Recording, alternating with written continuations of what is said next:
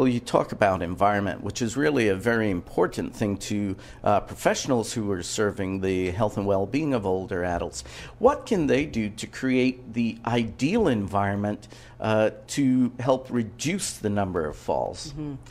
You're right. Environment's a very big issue. It's the context for everything else.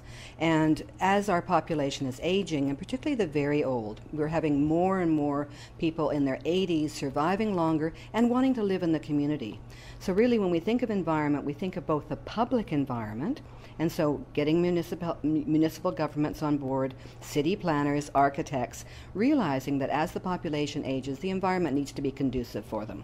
And then the home environment, and helping older persons realize there's some adaptations that you may need if you want to stay at home and be independent. You know, the best thing to do with that without falling is put in a few grab bars, a few handrails, you know, take away the furniture that moves when you touch it, get rid of the scatter rugs. So there are easy and affordable things you can do.